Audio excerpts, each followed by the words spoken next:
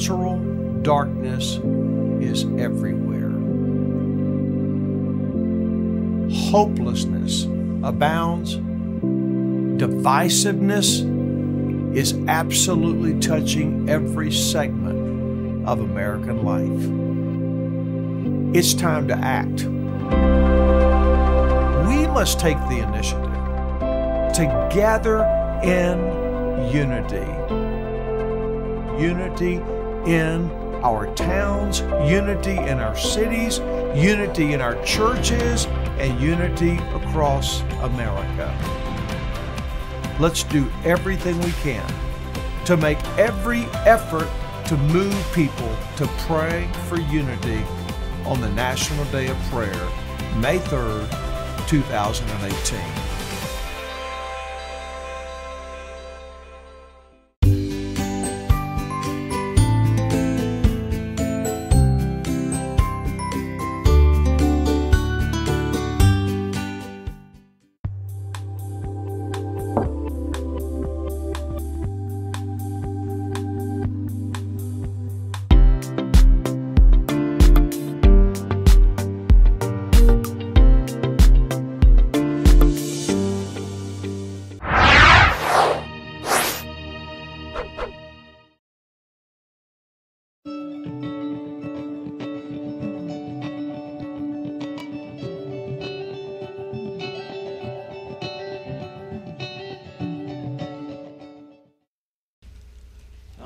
Grace and peace to you from God our Father and our Lord and our Savior Jesus Christ. Amen. Amen. Amen. You know, when we think about preaching Christ crucified, it is the glorious gift that we have in the Church of Jesus Christ, that we believe we can cling to. There is an evangelist out there today, a modern evangelist by the name of Ray Comfort. And one of the things that he does is he comes out, he goes into the public, and he talks to people about the Christian faith. He lives in California, and he tends to go into areas where there's a lot of artists, and a lot of what they call themselves as free thinkers, which I don't think they are that free thinking because they're very closed on certain things. But he goes into these areas where there are many that don't believe, and they profess. They often are vehemently against Christianity. And he starts by asking questions, and people most of the time, I think all of us, we raised our hand, we think we're good people, right? But he did kind of like what I did with the kids there, and he starts to talk through the Ten Commandments in the same way of asking people, do you steal? Have you ever taken something that didn't belong to you? You're a thief. If you ever had a thought where you've wanted something that belonged to somebody else, you're covetous. If you've ever had an angry thought against somebody, you are a murderer. Because Christ did say that if you think ill against a brother or sister in Christ, you have killed them in your heart and your spirit. If you desire them to no longer be around, you are desiring their death. So when you think about it that way, the reality is if we think we're a good person by our own doing, by our own actions, well, when it's really weighed out, we find no, we are not good people. We fall short of the glory of God every day. You're going to talk to God too? Okay. Well, let's talk to God together then, all right? We fall short of the glory of God, right? Every day. We do the wrong things. We don't always listen, or we don't always respect or follow the instructions that God desires for us to have. We are not always good people. But the message of Christ is simply Christ crucified. When Jesus walked into the temple before the Passover, the people there were doing what was right in the eyes of God and in the eyes of the people. This was what you were supposed to do. So the money changers were there doing what they're supposed to do, at least to the letter of the law. They were not doing anything wrong by the letter of the law.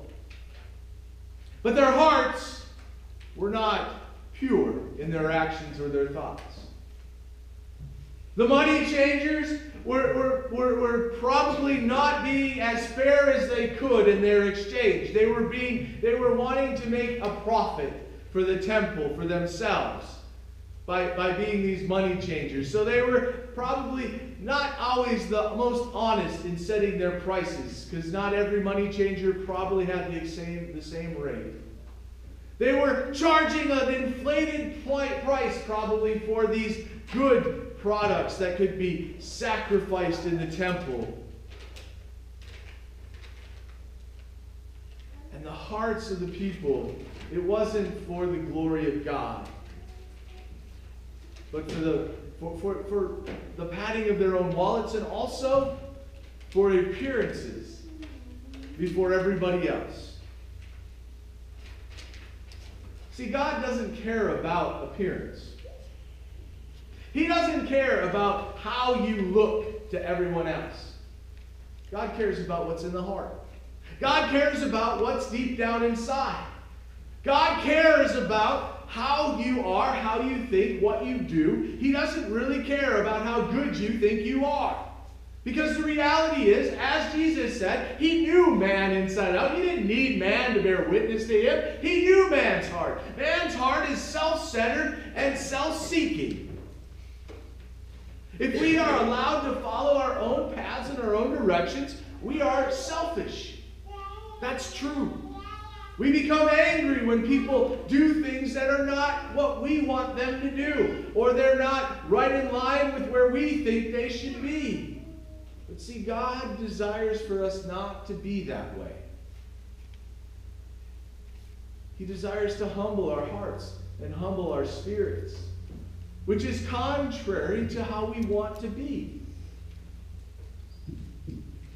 That's why we like to think of ourselves as good. It's easier to do penance. It's easier to do good works if we think that it's going to earn us some favor before God. It's easier for us to do things than it is for us to simply believe that God has done it for us. That God has done it because he loves us. It is easier for us to do things when we know people are going to think well of us. See, God gave these commandments to refocus our hearts, not to create another idol in our lives. But at the time of Jesus, and even today, we sometimes can find these commandments to be comforting in the sense that we can use them as a way to gauge how good we are. They were at the time of Jesus. If you talk to an Orthodox Jew that believes in the old Pharisaical mentality, if you really talk to a good fundamentalist Orthodox Jew, and you ask them about how do you keep the 10 Commandments, they'd say, 10! I wish it were so few. Because in Pharisaical understanding in the Torah, there are over 600 rules that a good Jewish person would follow and live by. If I remember correctly, the number is 627. And if you are a good Jew, you will make sure that you abide by each of these or do the appropriate work to find forgiveness of those things. But see, in Christ and Christ crucified, Christ says, no, you are forgiven. I forgive you. The work has been done. You don't have to move forward. You don't have to do these things to move forward. Trust in me and do as I ask you, as I call you to do. Trust in me and live your life focused on Christ and Christ alone. Christ crucified. And there is a transformation that can happen in your heart and in your life and your spirit. One of my favorite quotes of Martin Luther is, God doesn't need your good works. Your neighbor does. We are called to do good things, not because we need to be penitent in our actions and we need to do penance in order to receive forgiveness.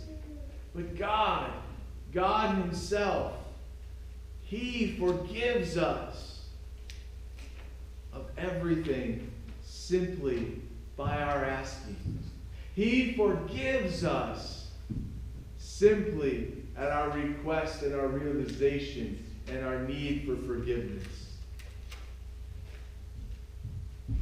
It is easy for us to fall short, but God loves us. And as we think of the glorious promises of Jesus Christ, and we remember these 10 commandments that He has given us, the transformation of these commandments isn't to make us feel guilty, isn't to make us feel shame. Those are the weapons of Satan. But the tool of the 10 commandments is to make us and help us to realize our need for Christ and His death on the cross and the forgiveness that we have received. And in that we can find joy. And in that joy, God desires you to know His love. God desires you to know His peace. God desires you to know His forgiveness. And may that peace, that glorious peace, which surpasses all understanding, keep your hearts and your minds in Christ Jesus. Amen. Amen. Amen.